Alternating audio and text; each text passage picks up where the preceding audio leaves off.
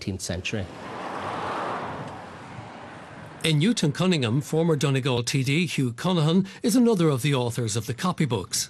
I was very surprised that such a documentation existed, and it's very gratifying to see that I've lived to the age I have and been able to witness what now is becoming a major concern right across the whole country.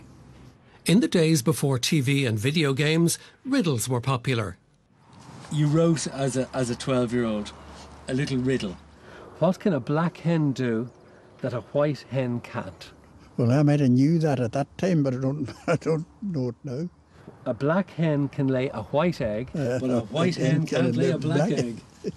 There was great excitement around the country when the 1911 census went online some years ago.